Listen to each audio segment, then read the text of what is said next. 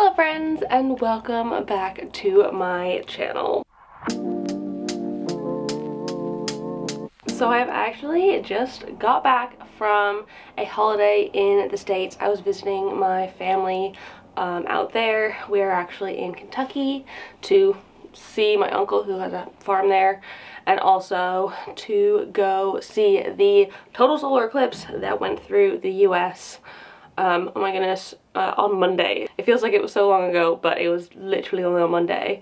But I just got back. I will have a vlog of that trip going up hopefully this weekend, where you can see the fun stuff. When it's up, I will link it down below in the description because it will be fun, and you can see what we got up to. But I was away, and while I was away, things happened to my plants. They did things, and I thought it'd be fun to take you through some of the most exciting, most notable things that have happened while I was away, and just give you general April updates on my plants right now. So that is what is going to happen. Before I do though, I want to say if you're new here and you don't know me already, hi, my name is Emma and I make houseplanty content all over the internet. So if you want to follow along with my houseplanty journey and maybe learn something along the way, stick around and watch some more of my videos and subscribe to my channel. If you're not new here, thanks for coming back. I really appreciate it. Let us get into this. So I think it makes the most sense to start off with this. This is my Philodendron Glorious, and it was popping out this new leaf before I went away. I think I showed it in my favorites video because I have recently moved it to this spot, and holy cow, this leaf is so long. I feel like it's giving much more Melanochrysum vibes than it was when the leaves were a bit smaller. Like, this shape isn't as Melanochrysum-y, but this, I am absolutely here for it. So it is doing so well here. And I mean, again, you see how close it is to the ceiling. I realize that I'm going to have to figure something else out. I might need to move it down onto the floor because right now it's on Joe's bedside table. So maybe moving it down to the floor is the next option. But for now, I'm just so glad it is growing in so well. And after the last leaf that I ripped a little bit, which was entirely my own fault for being not careful, just having one that's perfect is great. Also in this section, in this area, my Pallidiflorum, this leaf right here is its newest leaf, and I feel like I just did my Pallidiflorum care video, and in that the leaf hadn't even really come out yet, and in the week I've been away, I think it grew from maybe like that big down to there. I feel like it's 18 inches at this point, and it is definitely not hardened off. It might continue to grow even bigger, which is super duper exciting, and it looks like I might be getting a little bit of new growth on the back plant as well. The new one is on the front plant, which is slightly bigger. You can see the leaves are larger. The back one is a smaller plant, but when I do get new leaves on them, they are growing approximately the same size as the front one at this point. So I just I love this one so much. If you haven't gone and watched my Pallidiflorum care video, you won't know how freaking easy this one is. I not necessarily neglect this one, but I find this one to be one of the absolute easiest anthuriums that I have ever taken care of, and it just keeps putting out beautiful new growth almost non-stop while I give it nothing special, because you can see the light up there. It's not fantastic. It's nothing to write home about.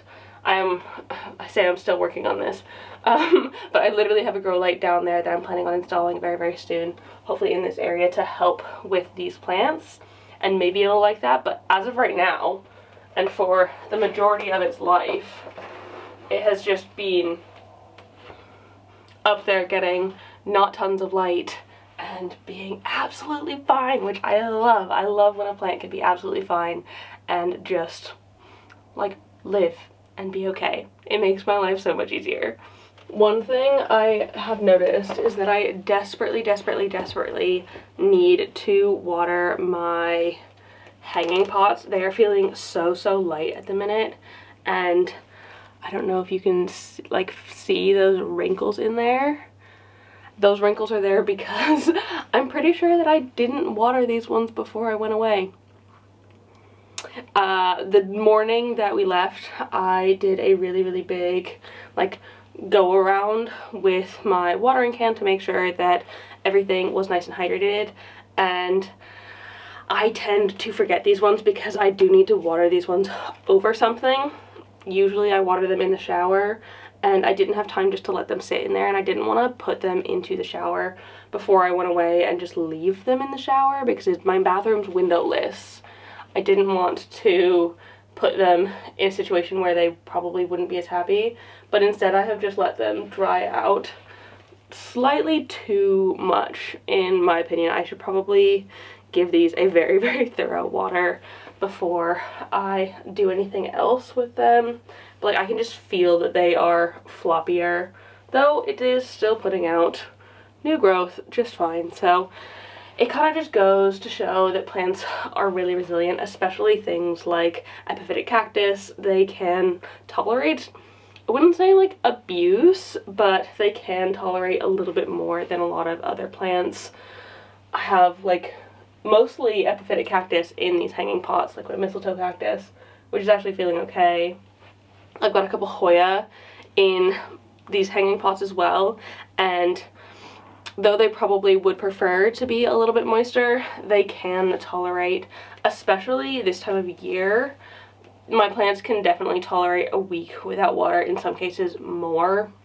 I think that's where people get not confused, but people were asking me before I was going away, oh, who's taking care of your plants? And I'm like, it's a week. They'll be okay. So spring, autumn, winter, your plants will be okay for a week. In winter, depths of winter, your plants will probably be okay for 3 weeks. I left all of my plants in my flat fine for 3 weeks at winter, and they were fine without water. They don't really need it, especially when it is colder and darker. But as things go into summer, if I'm leaving for a week, especially if it's during a hot spell, I will be more tempted to maybe have someone come and water halfway through. It really does depend on the weather though. If it's 15 to 20 degrees Celsius, your plants should be absolutely fine for a week's time. But anything longer, you might want to consider getting a plant sitter. Once you're getting into the 25 degrees, 30 degrees, my plants, when it's that hot, tend to need water every few days. So getting somebody in during that time of year makes a lot more sense. But in the spring, we're golden. My plants have been absolutely fine.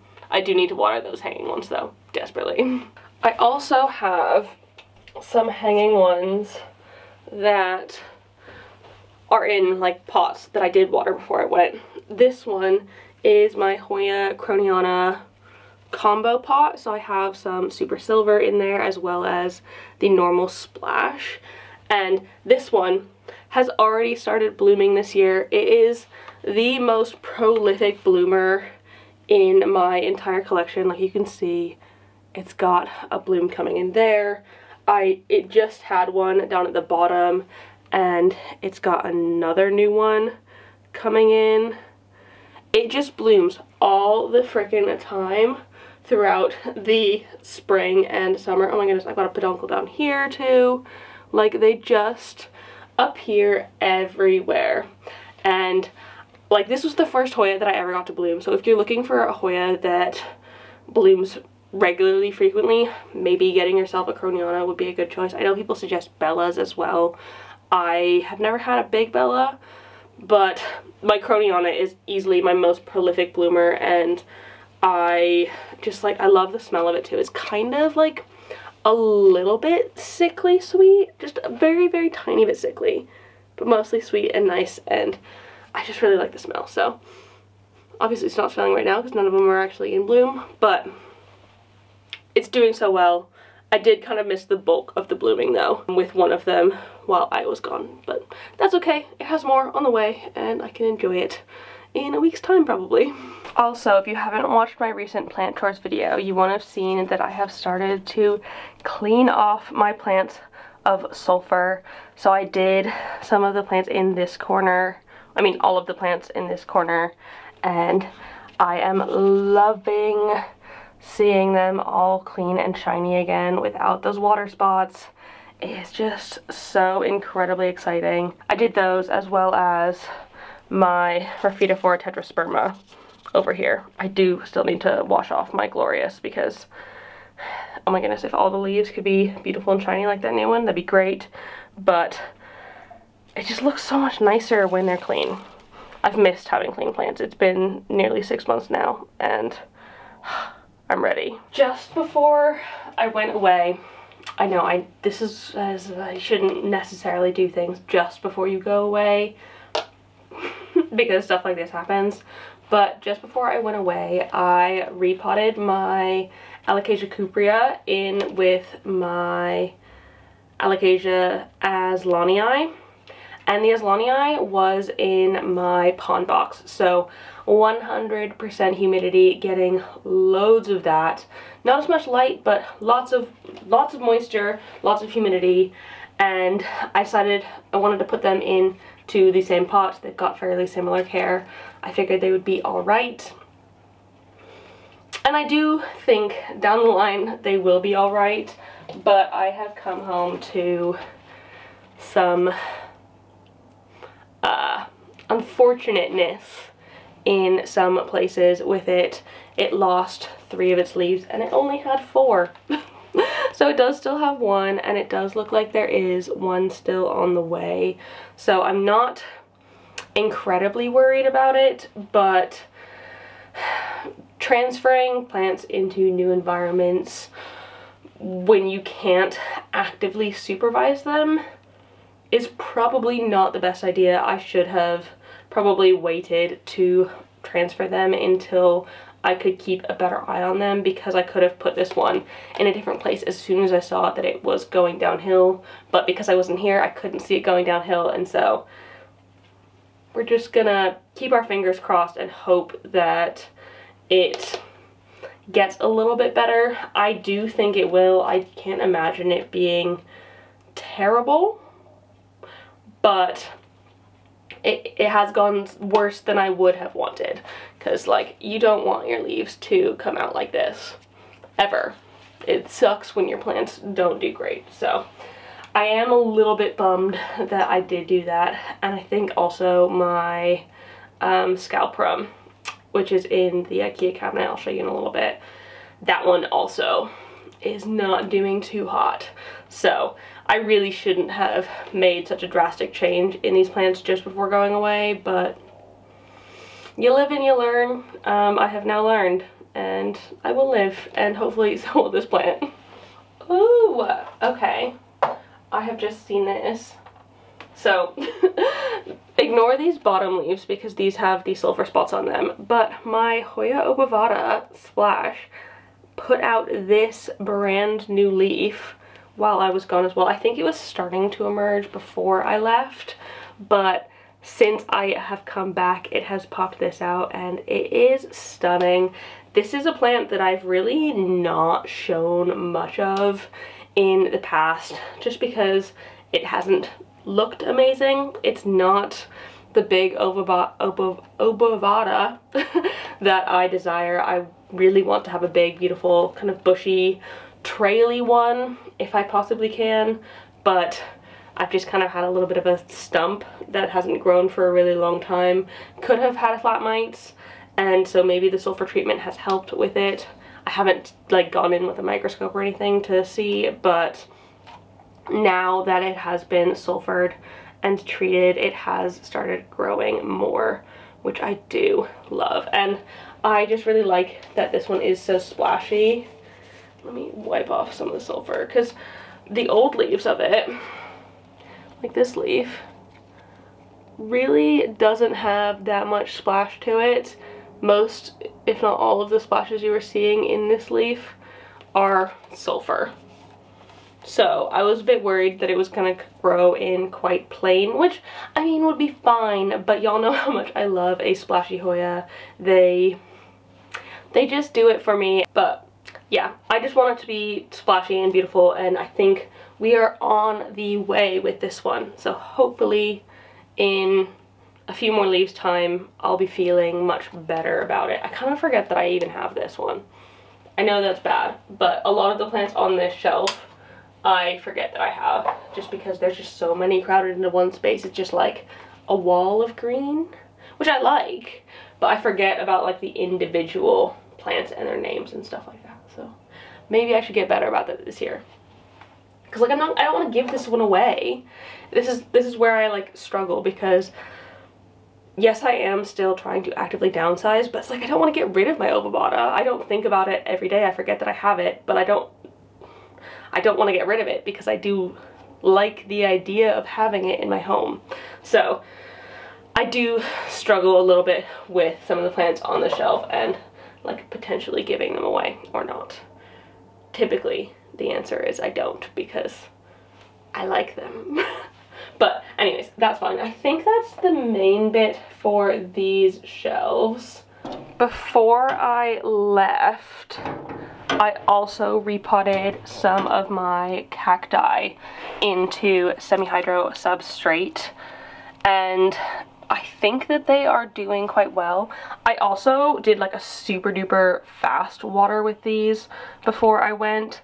I kind of just poured a little bit into all of them and left them in a container with like the tiniest bit at the bottom, and I think that's been absolutely fine for them.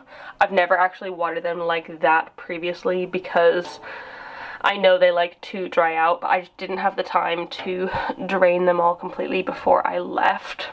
So this was kind of the best that I could do. I think it worked absolutely fine. There's not water still in the bottoms of these containers. This one does look like ever so slightly moist, but not in a bad way. Also, I'm not sure how my booby cactus is doing since the transition. It is feeling a little bit squishy, but this is the one that I had issues with root mealies on, and I don't know if I have fully solved that problem. I did do a hydrogen peroxide soak as well as a horticultural soak on this one and the papyrus cactus back there.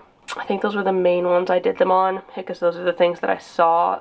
Oh, I also did it on the Apuntia because I don't know if that one had root mealies or not, but I think it might have, which it's really unfortunate, and I really don't want to get rid of any of these plants, and so if I am able to save them, I will try.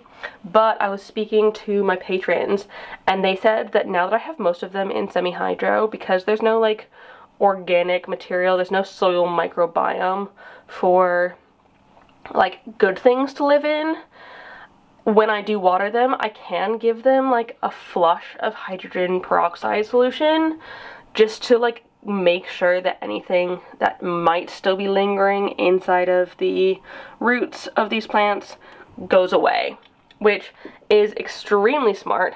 And then I can water them with normal fertilizer water just to like carry on as usual. But I don't think that would work if I did have them in soil, because I would want to be keeping the microbiome of them as good as possible, as healthy and full as possible, and doing a hydrogen peroxide soak like negates that, kills everything in there. So I wouldn't be able to do it if I weren't keeping my cacti and succulents in semi-hydro substrate, so I am kind of now glad that I am. Also, this one, do you see those little pink spikes? That has to be new growth. Oh, hello. Hello. How are you doing, Cleo? Are you good after our time away? Oh, hello. Okay. Maybe not in the cactus cabinet, but I love. So, yes, my... Oh, I don't even know what this one's called. I never remember them. My Pharaoh cactus. It's definitely got some new growth in there, because look at those little pink spikes. They are so cute. So I think we are doing good things in this cabinet. I do have a bit of a change that I'm going to be making in these shelves that I got while I was in the States. A little sneak peek, but that will happen in time. I think probably later this month or in May. Depends how busy I am, really. But for now, cactus cabinet is doing absolutely fine. I literally just saw this looking this way. So my, Discoria Discolor is growing very, very well over here. But I've just looked and it is spiraling, tendriling onto my Alocasia Dragon scale, which I think is absolutely adorable. I'm probably going to have to take it off just because it probably shouldn't do that long term, because if I move my plants, I don't want it to get ripped, but it is immensely cute just in there. This is probably the most insane thing that I have come home to. So I've just pulled it out a little bit so I can show you better. But this is my Anthurium Regal new leaf. And I swear when I showed it to you last, it was like that big. And now it is easily 3 times the size of my face. Like 1, 2, maybe 4 times. It is so big. Like, I cannot even freaking believe how big and beautiful it's become, and it has still not hardened off yet. It is still soft, and I know that the bottom's a little bit funky, but I do not care because this is the most incredible thing I have ever seen. I cannot explain how amazed I was when I came into our flat yesterday, like when we got home. I just saw this and I was just like, because like its last leaf was big and beautiful, and I was like, oh yeah, this is a cool big beautiful leaf. But this one, I literally cannot compare them in the same way. That's probably the best you're gonna get in terms of comparison. But it is just, it is my current everything. And it has been sitting so close to my grow light. So it's just been in here like this, I believe. So like it has been within 8 inches of my mother grow light there, which I think it has been loving. It's been just soaking that up. I think that could be part of the reason why it has grown so big, because it's getting like the best possible grow light from like an hour before sunset till 10 p.m. every day. So like maybe 5 hours at the minute, maybe less.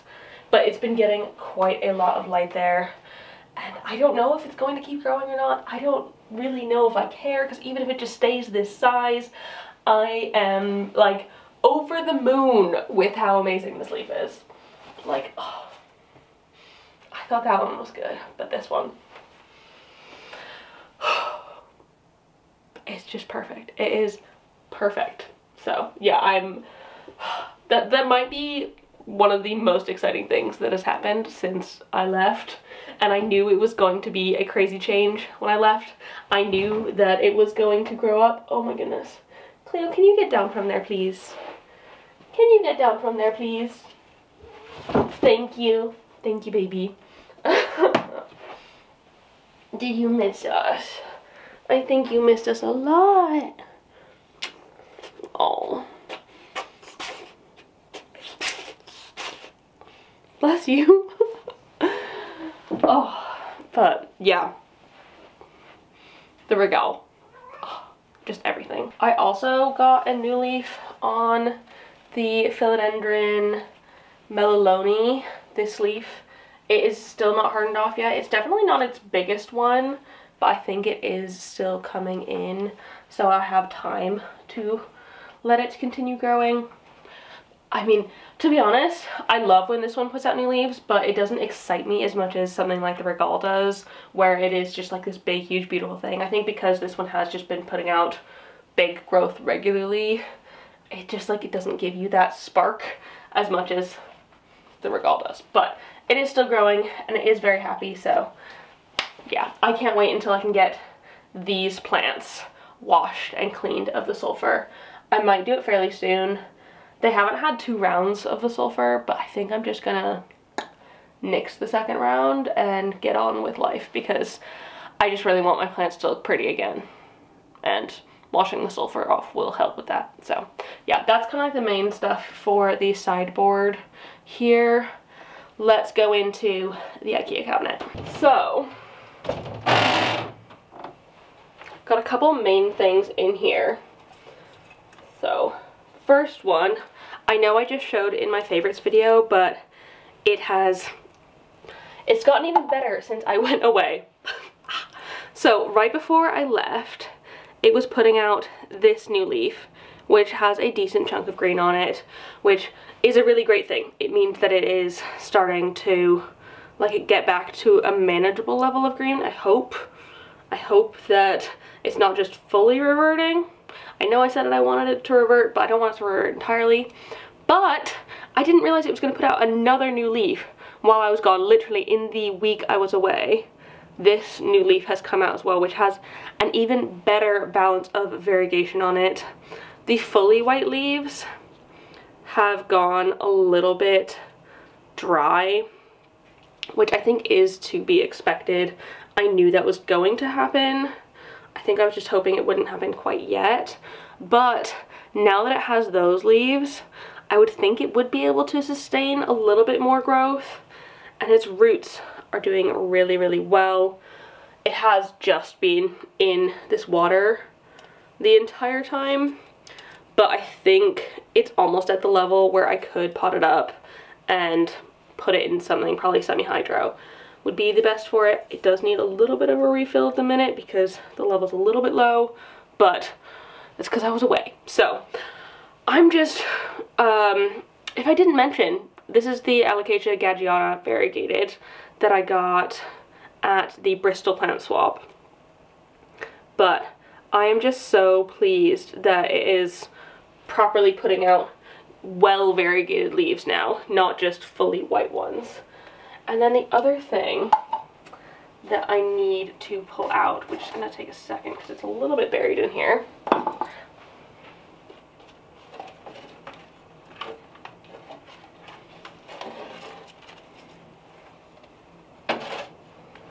And it is dropping a leaf, which I think is absolutely okay. I'm fine with this one dropping a leaf because, okay, one, this is my Alocasia Ninja, and when I got it, it was putting out leaves.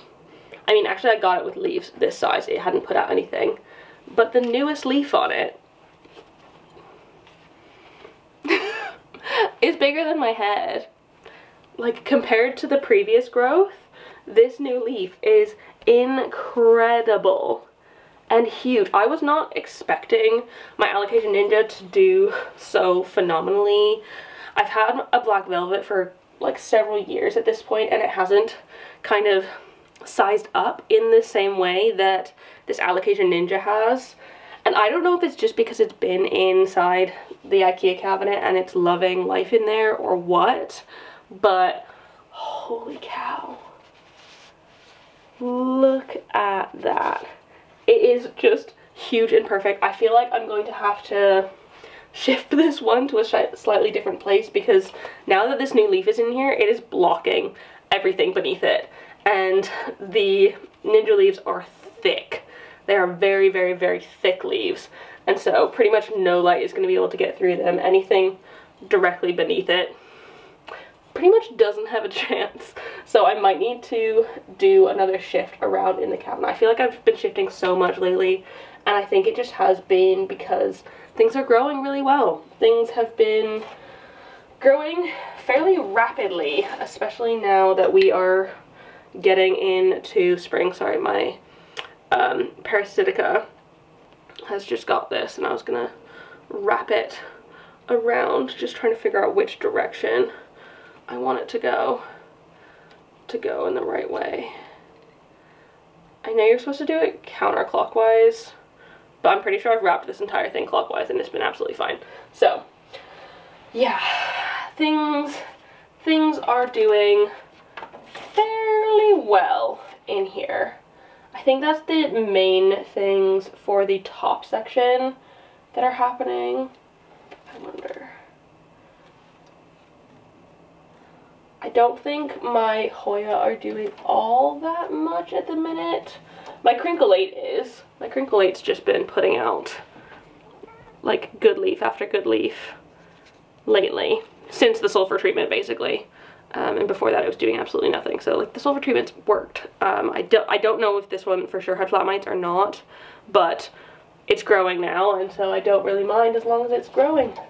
And then down the bottom we have a couple of things.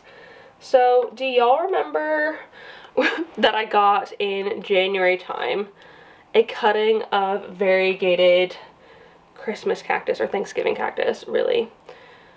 Well, that did not go well, but it grew these two tiny little leaves before it died, and I was able to propagate them, and they have finally put out some little roots. I've had them in like the shallowest of shallow puddles of water. Like, I don't even know how much you can see that. Like the tiniest little bit of water this whole time, just allowing the ends of them to be submerged. I probably could have put them straight into soil, because I know you can propagate jungle cacti and Thanksgiving cacti, etc. All those epiphytic cacti. I know you can prop them straight in soil, and that's normally how I do propagate them. But because I had propagated that cutting in soil and it just did not work, I didn't really want to risk it. I wanted to make sure that these ones actually rooted. And they have. And they have actually sized up as well. I feel like they were half the size when I put them in there. I didn't show y'all when I put them in there because I wasn't sure if it was like a lost cause or anything. I didn't want to get my hopes up and get your hopes up, because it was a wish list plant of mine, so I didn't want to have things go wrong and have to not explain it, but inform you all. But I think things are going well at this point, and that I can get it to grow. I will prop them up fairly soon, pot them up. This guy, this is a tiny little alocasia corm of a variegated Alocasia Frydek that I got from Claire, and she gave me this one because it had the most green on the sprout, and while it's not green, it isn't also entirely fully white, which is good. I feel like it gives me hope that it's not going to be entirely green, and it might have a good balance of variegation, though she has said that pretty much all of the corms that she got from her variegated Frydek plant have grown in fully white. I don't know if they will slowly revert or like get more green, similar to how my Gadgiana variegated has, or what, but because there are those little spots of green similar to that one, I feel like I have hope with it, and I think I will be able to get it to grow nicely. A lot of these things are just kind of like fingers crossed because they're just coming in, but I don't mind. I'm happy with that.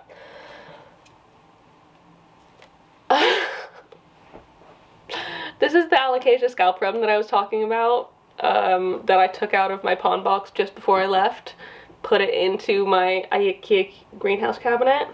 Oh, hello, baby. Hi. Yes, you can go there. Yeah. It is not happy. Not at all happy. Its leaves have like entirely curled up. This one's gone fully yellow. I think I might need to chop it all the way back, and I'm hoping that once I chop it all the way back, it can regrow from there. I think it's possible. I have had some alocasias that have grown back from nothing before. And I've also had some that haven't grown back from nothing. So I think that is kind of the direction I'm going to have to go with this one, because obviously it's not perfect. And it's nowhere near, and it did not like the transition. Again, this is why you don't do major changes right before you go away on sensitive plants, because they just don't handle transitions particularly well. Specifically alocasias.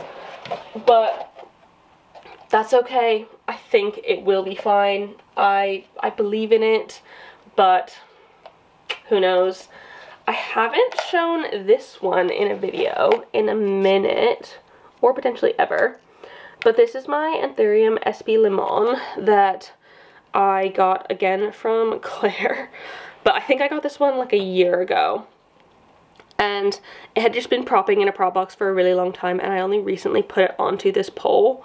But since I have, it has grown 2 new leaves, because there's technically 2 plants in there, and both of them have given me new growth at this point, which is super duper exciting. I am loving this sort of silvery blue green color. It's almost like Cebu blue in color, but lobe. It's like as if an Anthurium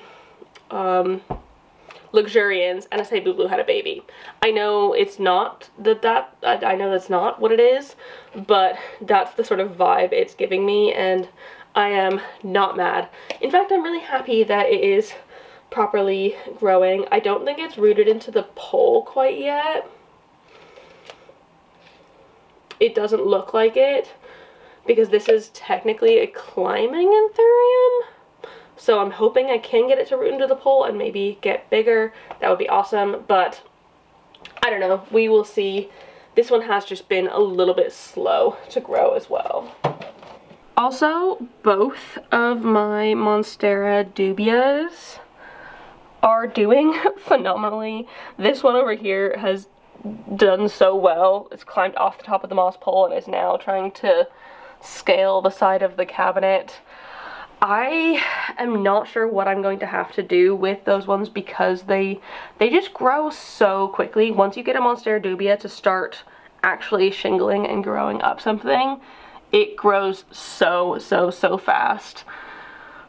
So I'm at a point where I'm not sure that they'll be able to stay in the cabinet much longer. I'm gonna need to give both of them moss pole extensions.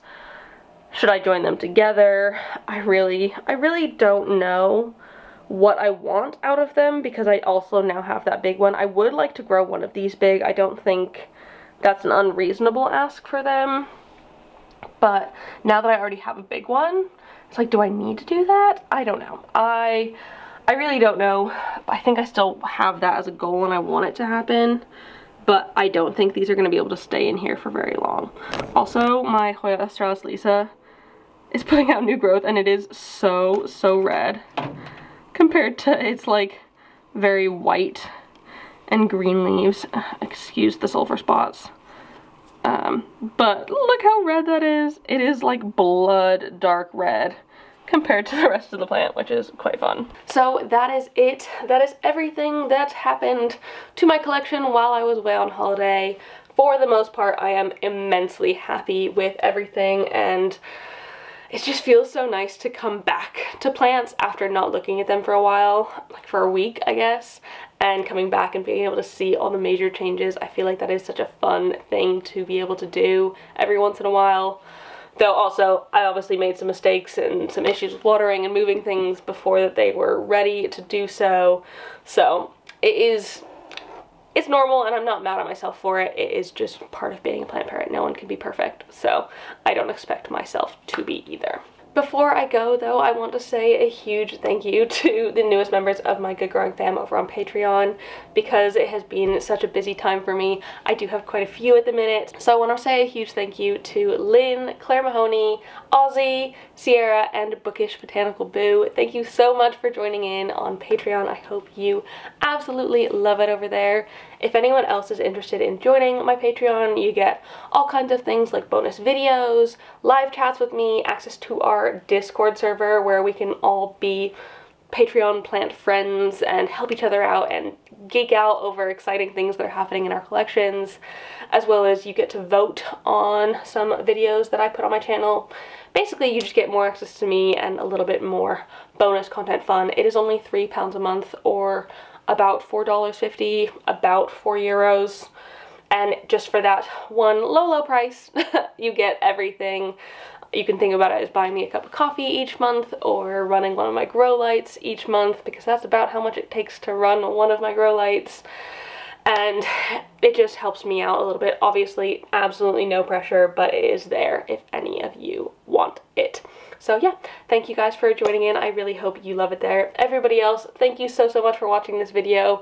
If you liked it, please give it a thumbs up down below and leave a comment on other houseplanty things you'd like me to talk about in the future. If I mentioned anything here that you want me to expand on more, I can make that happen, and subscribe for more. I will see you in the next one. Do not forget to keep growing.